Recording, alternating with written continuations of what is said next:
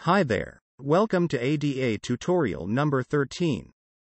To cover 2.2.1 Timing Adjustable Success Criterion of WCAG. Some web applications come with timing restrictions. It means after some time, the application session times out. It is like an online banking application that logs you out after 15 minutes. But people with some disabilities may find it difficult when an application imposes time limits for a session. As a result, they may need more time to complete their task on the web.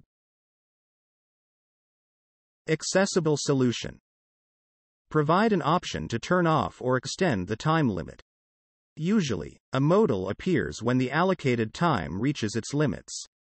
If that modal provides an option to extend or dismiss the time limit, that passes the 2.2.1 Timing Adjustable Success Criterion. Example of timing adjustable option on the web.